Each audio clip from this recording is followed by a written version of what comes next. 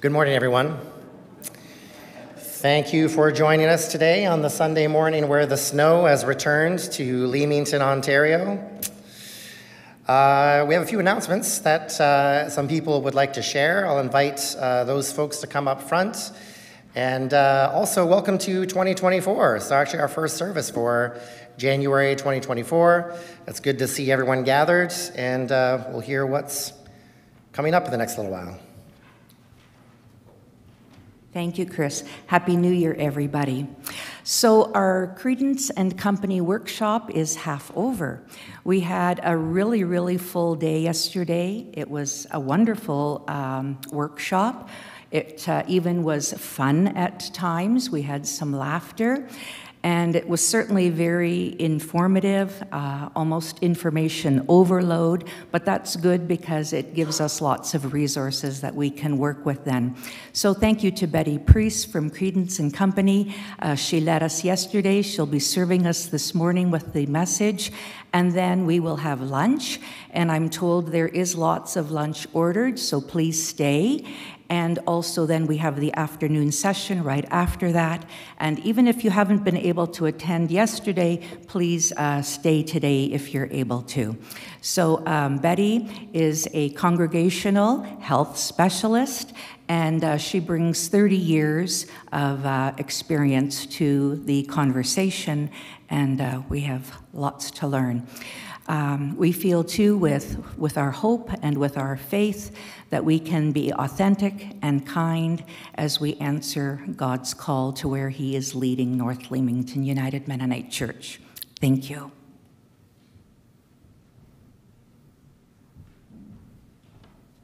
Good morning. A little update on the behalf of the personnel team.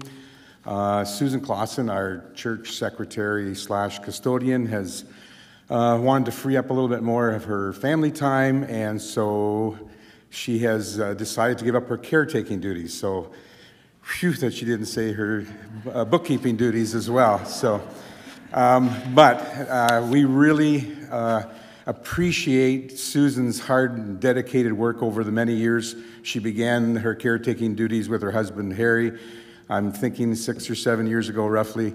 You know, it's one of those unforeseen jobs that we just take for granted. This has been a busy week at church with a funeral and our Credence workshops, and you look around and our sanctuary is spotless. And so we owe Susan a great deal of gratitude and thankfulness for your diligent, hardworking efforts here, keeping our church clean over these years, and without a lot of thank yous, but let's give Susan a big. Now, I was really hoping that I wasn't going to have to beg all of you to take turns cleaning the sanctuary for the next little while, and I don't have to do that. So, thankfully, Carol Santos has agreed to take over Susan's duties as caretaker for the sanctuary and education wing.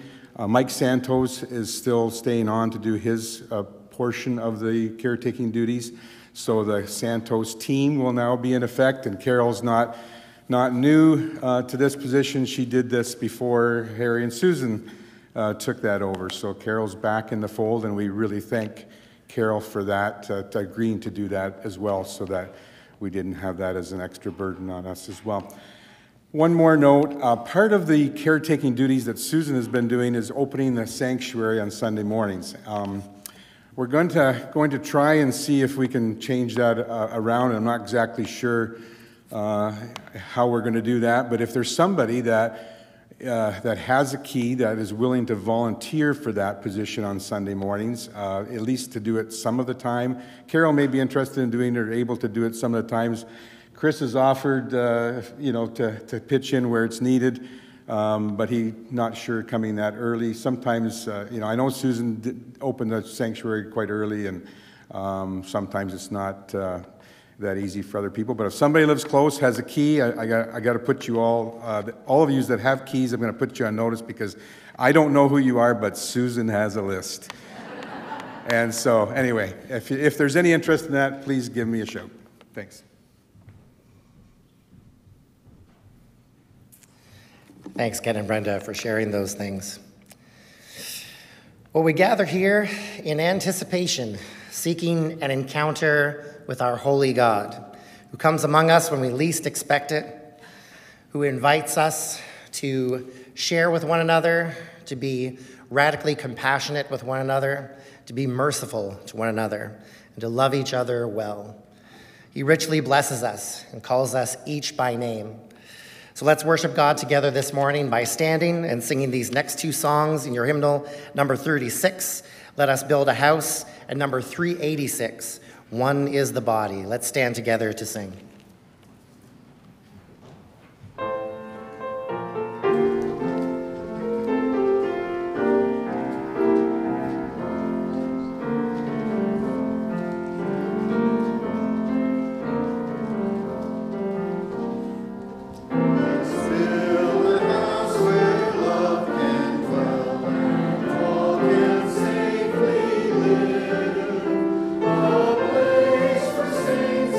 Children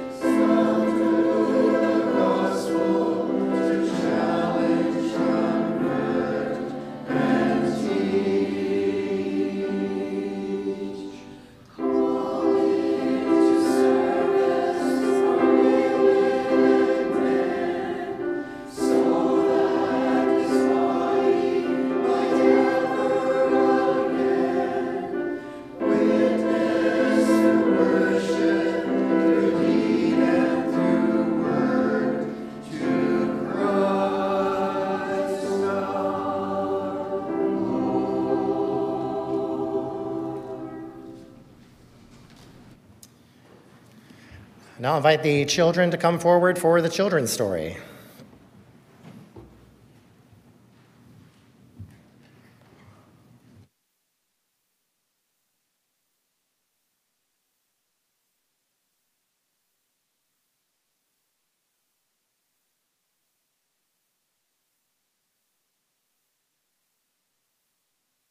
Now I've got something special for you guys today. I've got a special game for 2 brave volunteers. And the Weens kids have their hands up right away. Okay, you want you to come up, and I'm gonna set this up here.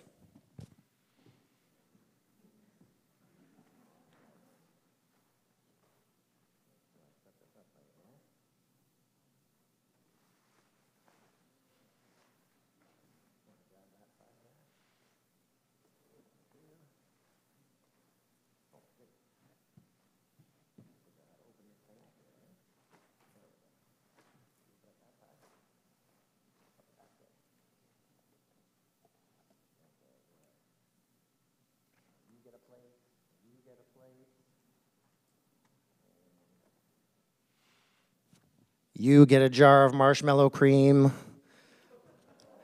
And you get a jar of marshmallow cream. You can see where this is going. It's a good start already.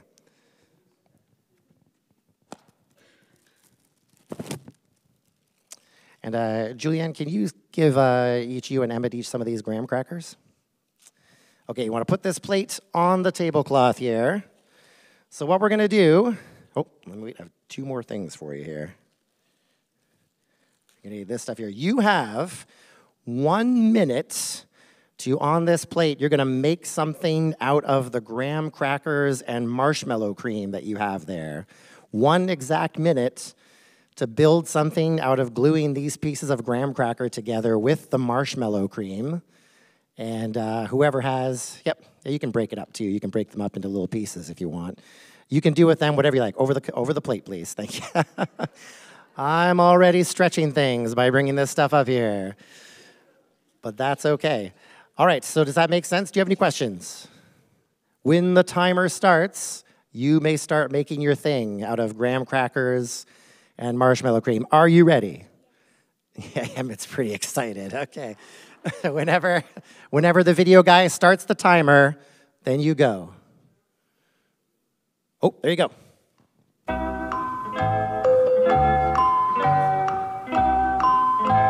Oh, Emmett's going right for the hands there. He's like, you only have 1 minute, gotta go. Okay, yeah. Good start, good start. Do I give the play-by-play commentary? Is that what I should be doing? I feel like Emmett's being very creative and Julianne's being very engineer-like here. She's going for the basics. She's going for the basics. Emmett's going creative. Okay, yep, I see what Emmett's doing there.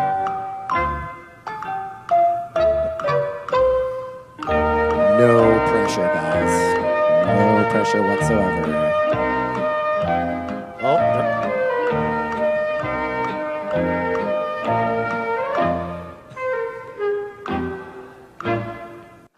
The good stuff. All right. All right, this is good. So, may I see yours, Julianne? So Julianne went for the standard, kind of the classic s'mores combination, which is very good. Emmett definitely went for just his hands. And he got kind of a building construction here. What were you going for here, Emmett? I don't know. You don't know. Very good. That's good. All right, big hand for these guys. I'll take care of this stuff after you. You might have to go wash your hands, though. All right, so that was, we were building that stuff together with marshmallow cream and graham crackers. Let me grab something up here. But did you know that there is... There you go. Good job, Emmett. Did you know that there's actually a kind of glue that holds the cells together in your body? The cells of your skin and your organs as well. And I don't imagine any of you know what that's called. Do you know what that kind of glue is called? It is called laminin. Laminins, more specifically. And this is what a laminin molecule looks like. Can you see that picture there? What does that look like? What does that remind you of? DNA, kind of looks like DNA. What shape does it look like? If you had to describe the shape of a laminin molecule, what would you say, Julianne? Looks like a cross. Yeah, it does. It's like a T shape, almost like a cross, right? Now, I don't know if God designed that specifically to look like a cross. It feels like a little bit of a stretch, maybe. Maybe it's possible. But the Bible does say this in the book of Colossians. The Apostle Paul writes, and he says in chapter 1, verse 17, talking about Jesus, he existed before everything else began, and he holds all creation together. So anytime that you guys might feel overwhelmed or sad or confused about something, you can trust that God is there to help you hold things together. So let's pray together, okay? Heavenly Father, help us when we are worried and we are sad to trust in you and remember that you are the Lord of everything and you hold all things together.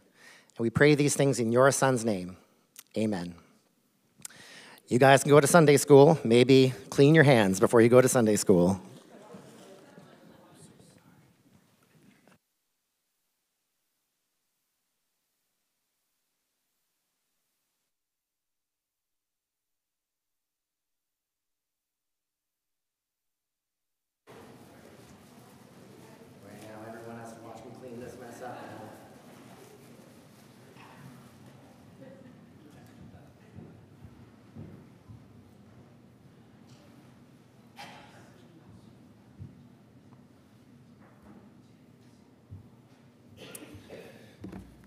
Well, what do you think? Is that a first? First time marshmallow cream in church on a Sunday? Right now we're going to take our offering. For those of you who are visiting, please don't feel obliged to give. This is for those of us who attend church regularly here at North Leamington. We give of what we can to support the work and the mission here at our church, like supplying materials for our kids and their kids' ministry. So we're going to play some music and continue collecting the offering during this time.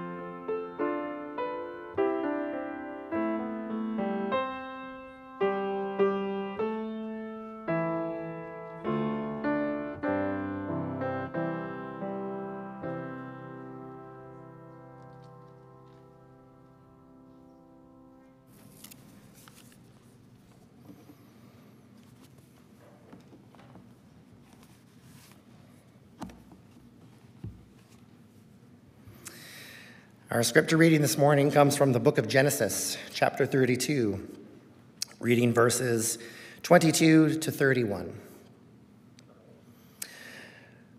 The same night, Jacob got up and took his 2 wives, his 2 maids, and his 11 children, and crossed the ford of the Jabbok. He took them and sent them across the stream, and likewise everything that he had. Jacob was left alone, and a man wrestled with him until daybreak. When the man saw that he did not prevail against Jacob, he struck him on the hip socket, and Jacob's hip was put out of joint as he wrestled with him. Then he said, "Let me go, for the day is breaking." But Jacob said, "I will not let you go unless you bless me." So he said to him, "What is your name?" And he said, "Jacob." Then the man said, "You shall no longer be called Jacob, but Israel, for you have striven with God and with humans and have prevailed." Then Jacob asked him, "Please tell me your name." But he said, "Why is it that you ask my name?" And there he blessed him. So Jacob called the place Peniel, saying, "For I have seen God face to face, and yet my life is preserved." The sun rose upon him as he passed Peniel, limping because of his hip. Therefore, to this day, the Israelites do not eat the thigh muscle that is on the hip socket, because he struck Jacob on the hip socket, at the thigh muscle. Now I invite Betty to come up and share with us this morning.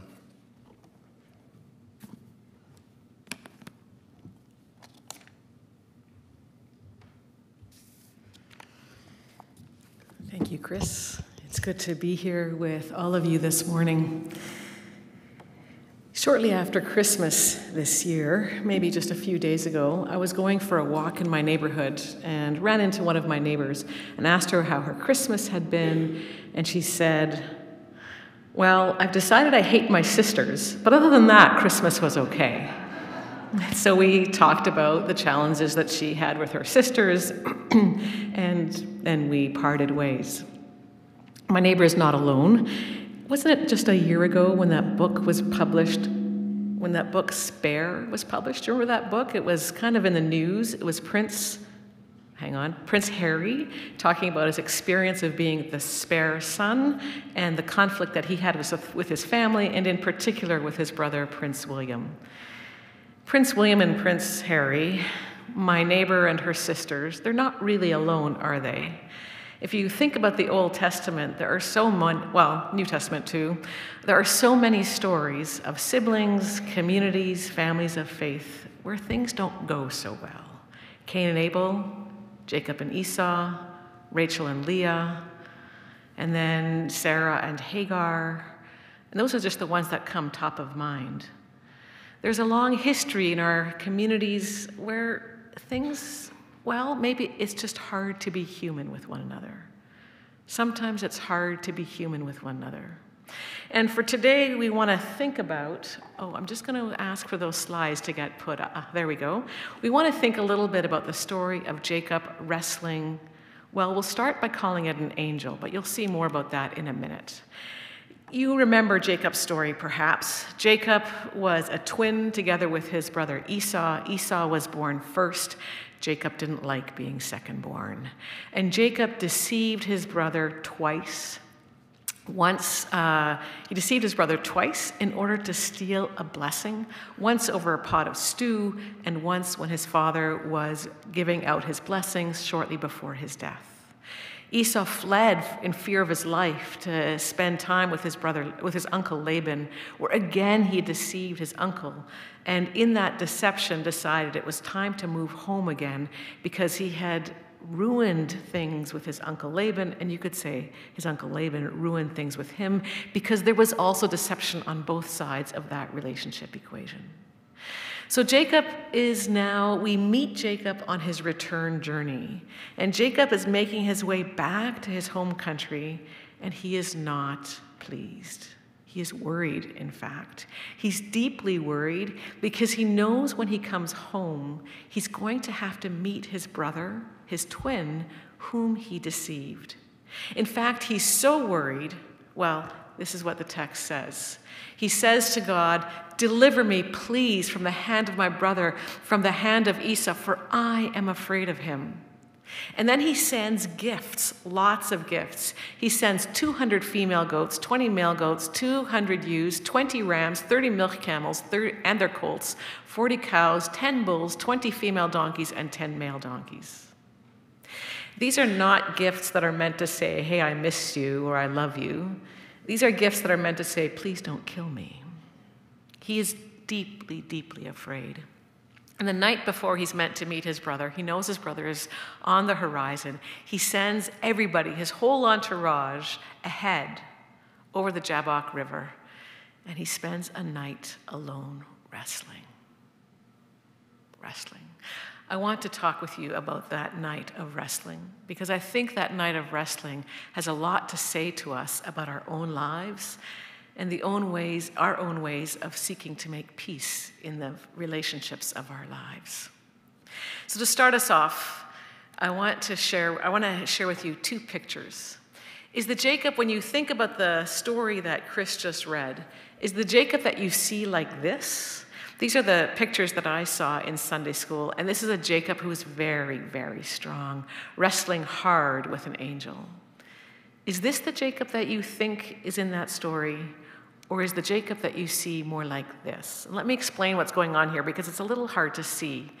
On the left what you see is an angel. So that sort of thing that looks like a board, those are meant to be angel's wings. And the angel has long flowing hair. And you'll see that the angel must be stronger or must be taller than Jacob, because the angel's knees are bent and Jacob is hanging in the angel's arms. Jacob is wounded. He's hanging in the angel's arms. And you'll see that one of his legs is bent. That is the leg that is wounded. Jacob is spent. Is the Jacob that you see like this, strong and powerful, or like this, wounded, desperate, and broken? Sometimes when I share this image with congregations, they say, well, Betty, he maybe started like this, and maybe he ended like this. I'm not sure, but I would propose to you that Jacob could not have met his brother Esau, at least not well, if he had not spent that night wrestling. And we want to take apart a little bit of what happened on that night. And to begin, I want to do a very short biblical studies lesson with you. And that is, there are keys to understanding Old Testament scripture and New Testament, actually. And this key is what we might describe as a poetic structure. Remember that most of the Old Testament was oral history until it was written down. And so these stories of Jacob wrestling and Jacob with his brother, they were oral stories. And how do you help people from one generation to the next remember something? Well, you put it in a structure so that it's easier to remember. And so in the biblical text, frequently what you will see is this kind of a pattern, A, B, C, B, A, or A, B, C, D, C, B, A. When you go to university today and you write an essay, the professor will teach you that you need to put your thesis statement right there in the first paragraph, or if you're writing a book, maybe in the first chapter, the introduction. Your thesis statement leads out and everything follows. In this structure, the thesis statement is right in the middle, letter D. We build towards the thesis statement and then build down from it. It's like a piece of poetry.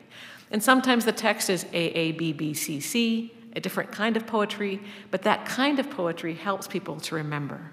But the reason it's important for us is that the piece that you're most intended to pay attention to is D. We're going to get to D in a minute. But before we do, just something that's a bit amusing, that in the Hebrew text, there are no names that are accidental. The word for wrestling in Hebrew is Jabbok. So Jacob Jabboked at the Jabbok. It's a play on words. And those, I don't know Hebrew really, but those who do find the text, the scripture, fascinating because there's tons of little plays on words, little jokes, not in an irreverent way, but in a very meaningful way. The land that when Jacob crosses into the region of his family of origin, the word for that, the land, is another word for twin. In other words, it's a foreshadowing of the encounter with his twin that he's about to have. So here, Jacob Jabboks at the Jabbok. But let's look at the text that Chris read for us. It follows a really simple A, B, C, D, C, B, A structure. Jacob wrestled with a man. At the end, he recognized it was God. We, in history, in art, we always think of Jacob as wrestling with an angel. But that's not what the text says. The text says he wrestles with a man, and in the end, he recognizes it was God. There's a wound, there's a wound, there's a request for blessing, there's a blessing, that's the B. Tell me your name, you shall be called Israel. And in the middle, my name is Jacob. My name is Jacob. That's the thesis statement. I would like to build towards that, but before we do, I'd like to start with letter B. Bless me.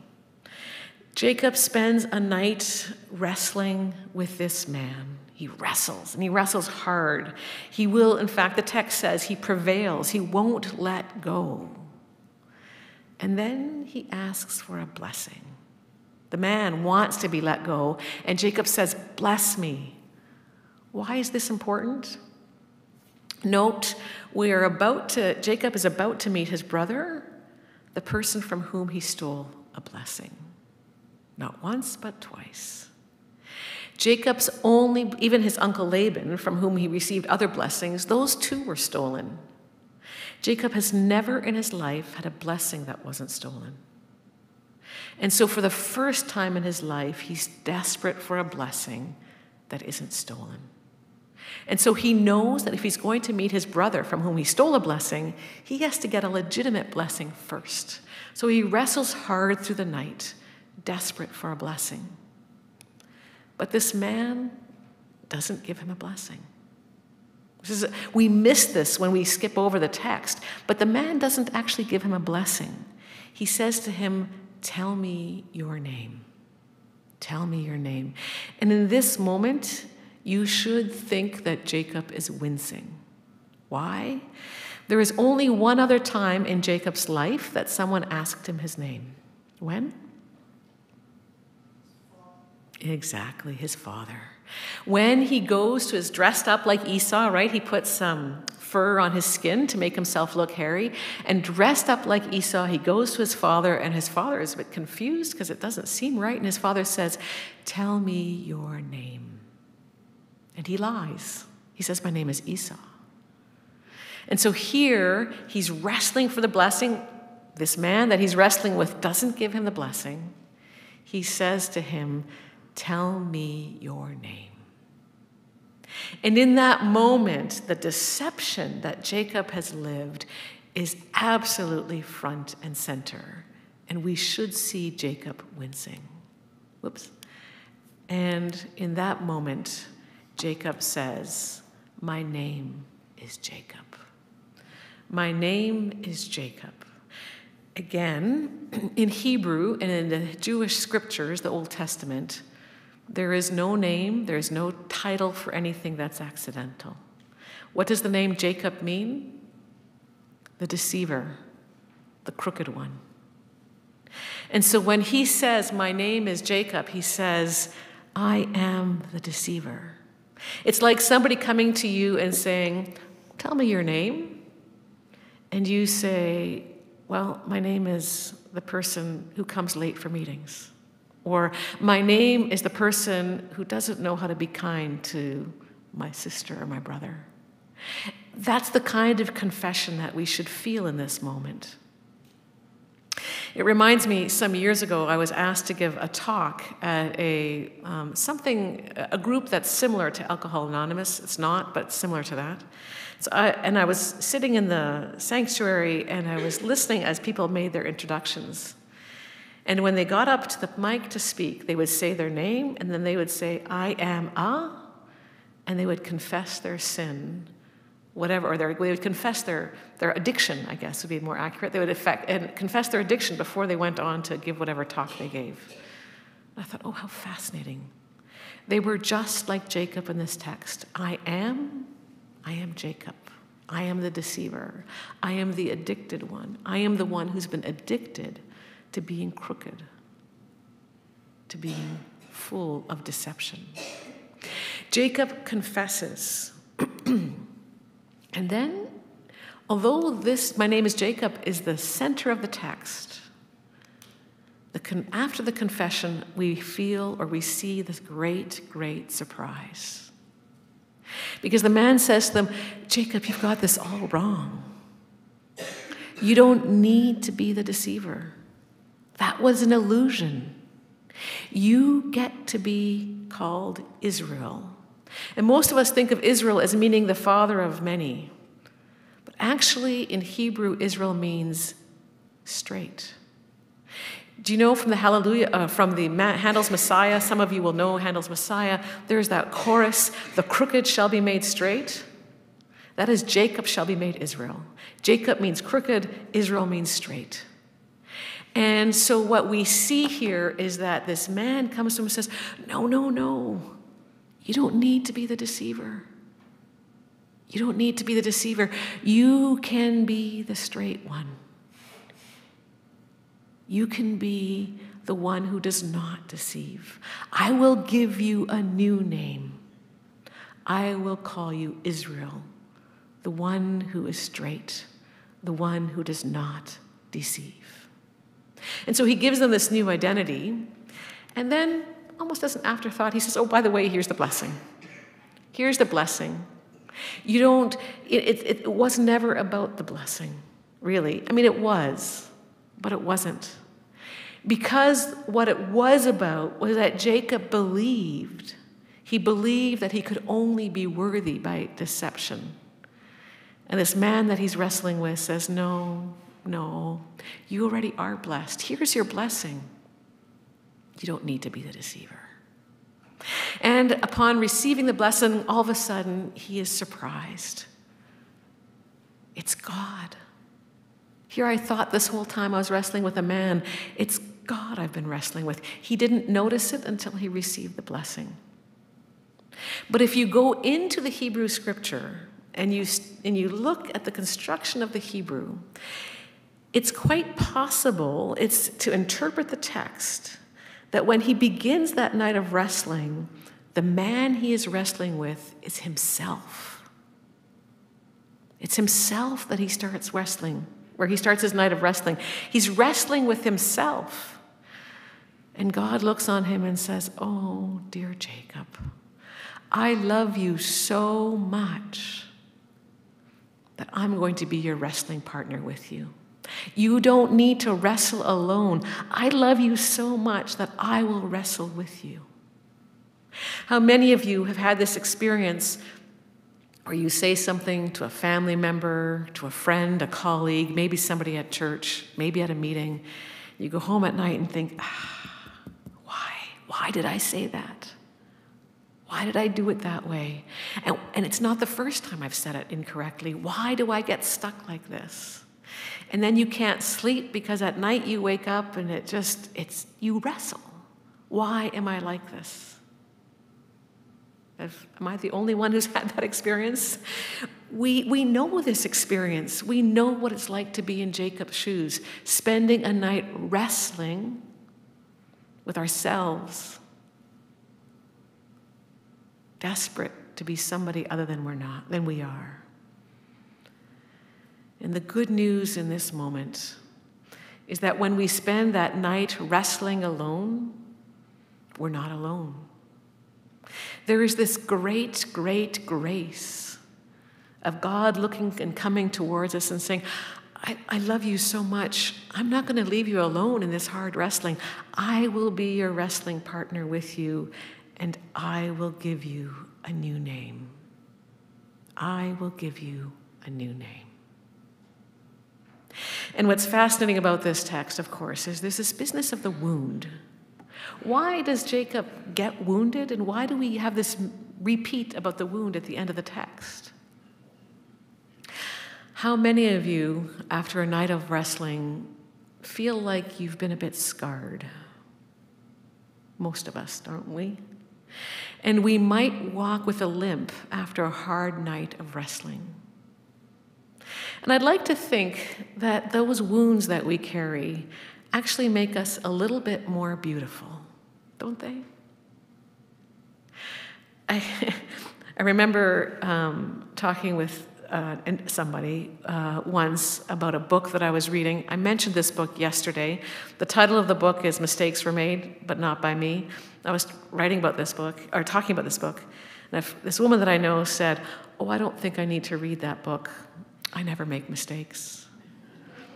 And her husband said, yeah, she's very thoughtful. She never makes mistakes. And I thought, I don't know how to relate to you. I make so many mistakes. It's hard to be friends with someone who never makes mistakes. How can we be in the presence of someone who's perfect? Being in the presence of someone who's perfect means there's not a lot of space for us, is there? Because we are all broken and beautifully broken individuals. We are beautiful and we are broken.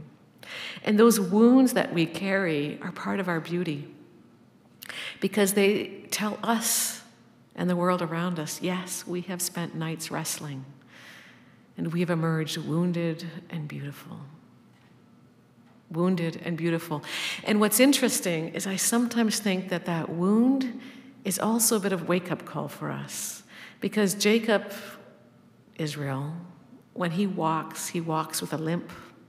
And every time that limp gives him a poke of pain, it's a reminder, Jacob, remember, you're not Jacob anymore, you're Israel. It's a reminder. And almost every, in the biblical text, it's frequent to get a new name. Sarai becomes Sarah, Abram becomes Abraham. This new name thing is common. Saul becomes Paul. Jacob is one of the only characters where it goes back and forth between Jacob and Israel. And some people suggest that that's because he didn't always live in accordance to his new name. He went back and forth. And he needed the limp to remind him to live by his new name, to remind him he had already spent that night wrestling, and he was invited to live by the new name that he had been given. My name is Jacob. My name is Jacob. You will be called Israel. I invite you to take a few moments just to meditate on this image of Jacob.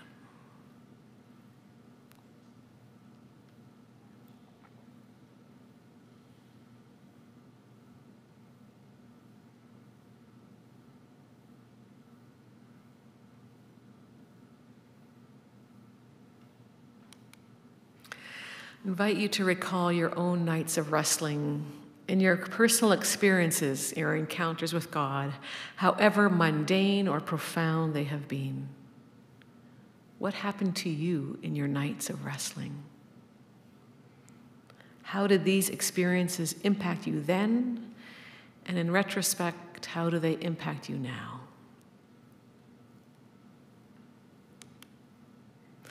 And if, like Jacob, you met God during a night of wrestling, what name would you be asked to confess? And what new name might you be given?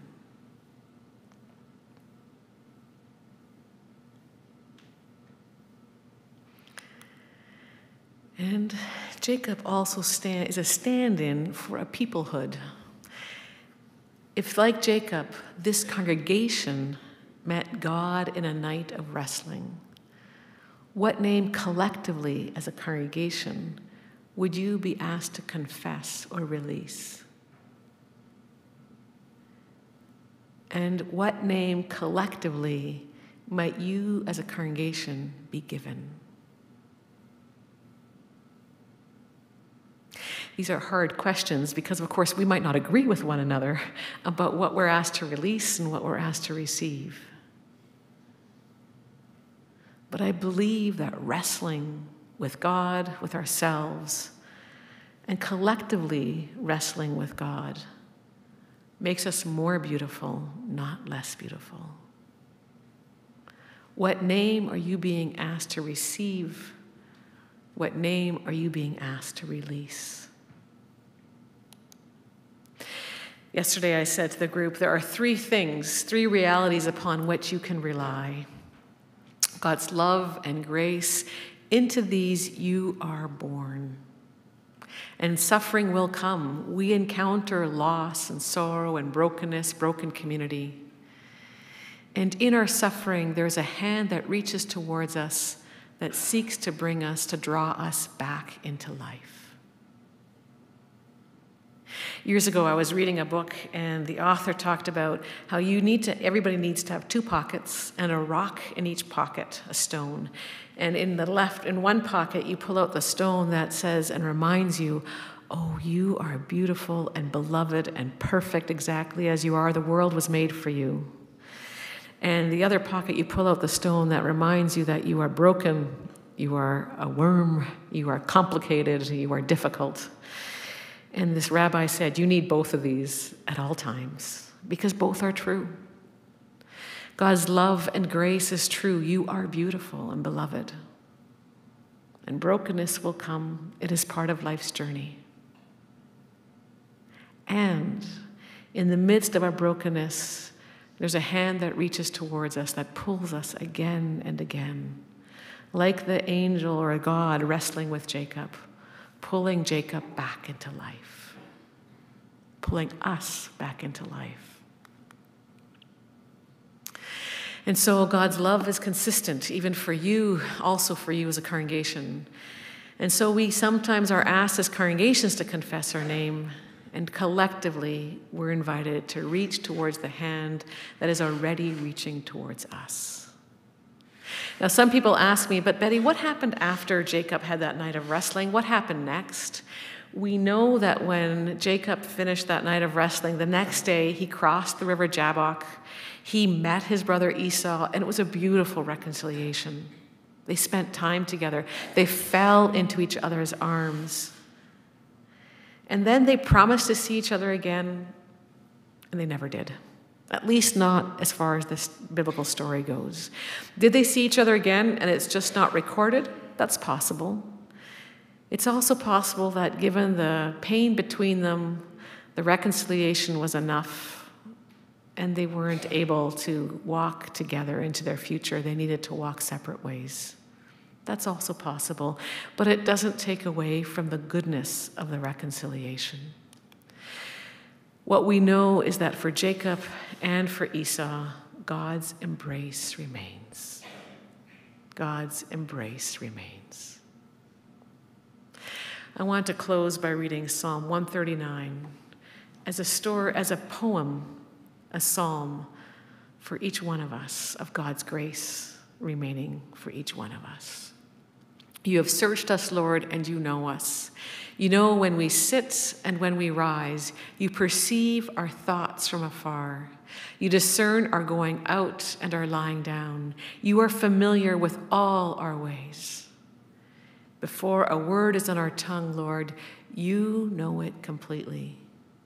You hem us in behind and before, and you lay your hand upon us.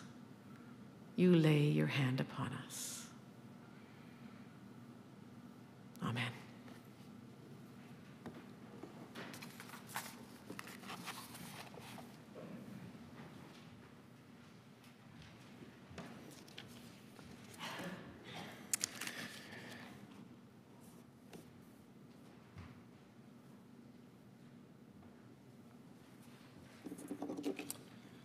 I seem to have misplaced my copy of the program. Can I steal someone else's? Thank you, John.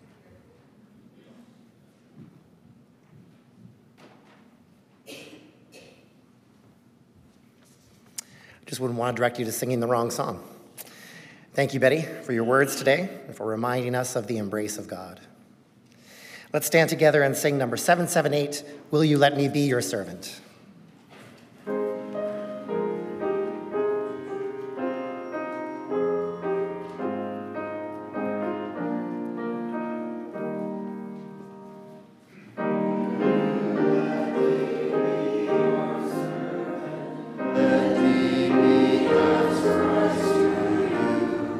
Pray that I may have the grace to be my servant.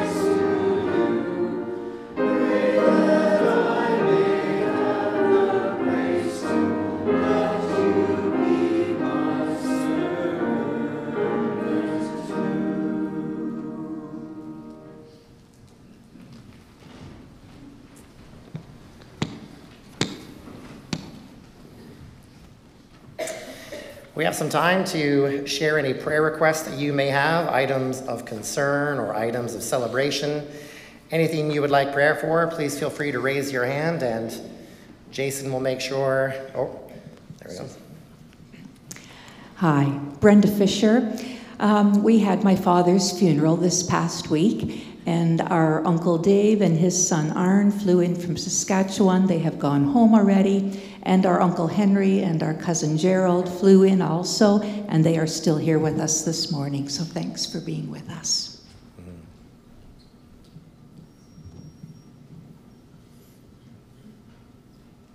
Oh, never mind.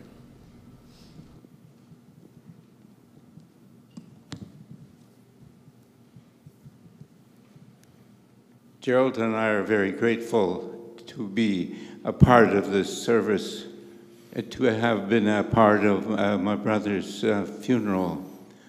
What I really wanted to thank you for all the years of your support that we've been working in the Native community since 1952. Then in 55, we went with Native Ministries, and you have supported us very much. And I wanted to take this opportunity to thank you for all that support, and that the Lord may continue to bless us all as we seek to fill the place that He has for us. Thank you. Thank you for sharing that. Henry, I had a chance to talk about some of the stories of your experiences up north during John Newfield's memorial.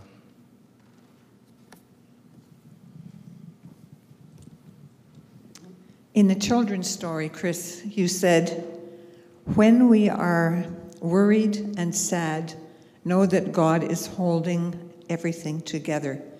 And at this time, when we no longer have the candles at the front of the church, there's a candle that is hard to keep going. It's a candle of hope. And sometimes it's hard to remember that God is holding everything together.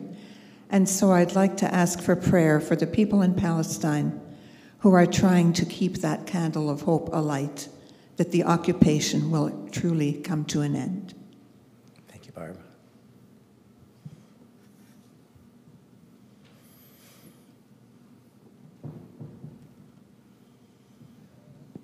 All right, let's pray together. Lord, we give you all of our burdens this day and all of our joys. We bring to you the deepest yearnings of our hearts, the things that take up our minds through the week, the things that distract us, and we can find ourselves obsessing over and focusing on because of passion, because of drive, because we care for others, Lord. And Lord, we pray that you hold these things up that are on our hearts and on our minds. Help us to journey through them. Help us to work them out. We give you thanks for places where family have come together to support one another through difficult times. And we ask that you're with us and our larger family in the world as we proceed to go through even more difficult and terrible times. Lord, help us to understand what that means to hold us together. Help us to understand how we can incarnate this in our lives, how we can do this in our relationships with others, especially when life is threatened or things seem difficult or hatred seems on the rise. Help us to be your people of peace in the world around us this week, and help us to especially focus on your spirit of peace as we begin 2024. And I pray these things in your Son's name. Amen. Let's stand together and sing one more song, number 813, Heart with Loving Heart United. Let's stand.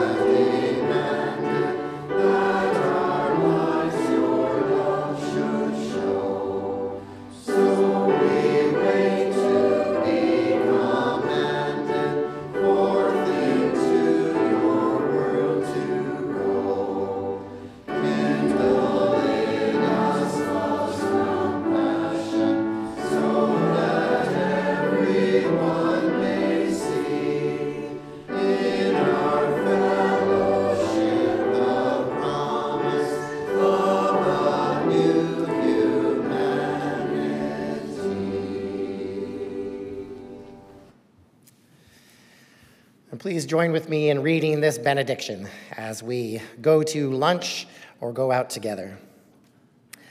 As we leave this place, we know God will be with us wherever we go.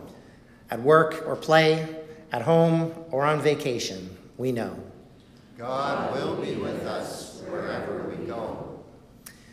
whether we're happy or sad, on our own or with our friends, we know God will be with us wherever we go. So let's go with joy, because God goes with us. Go in peace this morning.